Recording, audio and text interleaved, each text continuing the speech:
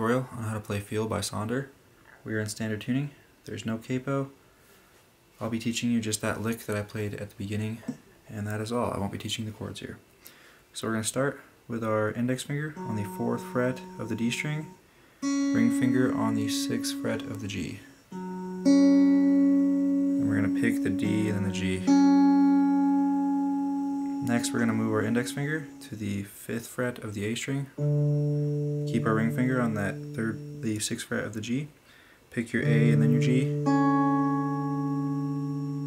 Then you're going to slide your index finger down to the 2nd fret of the A string. Ring finger is going to slide to the 4th fret of the G. You're going to pick the A and the G again.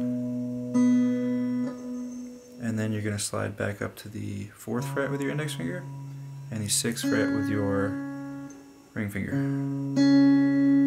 Okay, so I went through that quickly, but I'm going to go slow here. So we're going to start with our index on the 4th, ring on the 6th, pick the D and the G, move your index to the 5th fret of the A, pick the A and the G, slide down to the 2nd and the 4th, pick the A and the G again, slide back up to the 4th and the 6th,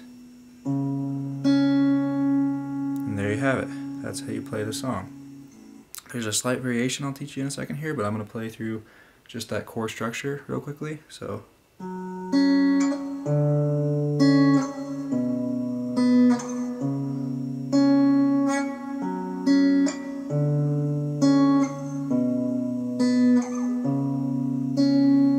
that's it. That's as simple as it is. Now there's one thing you can do that they add in the song here, and that's a hammer on. So you go like this.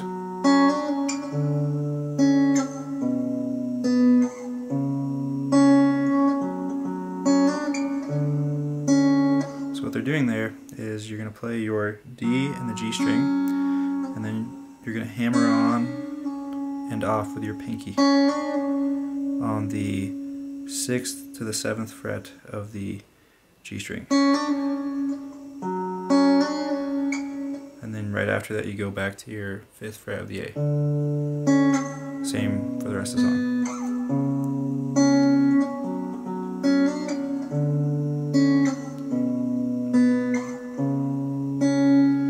Alright, I'm going to go ahead and play through that twice here for you so you can hear it.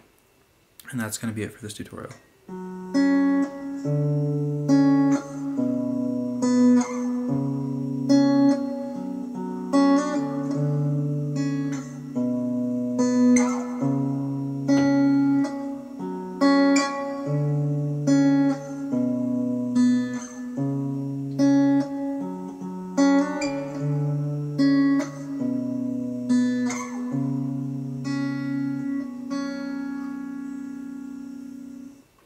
Alright, so that's going to be it for this tutorial. I went through that very quick, so if you have questions, go ahead and comment below.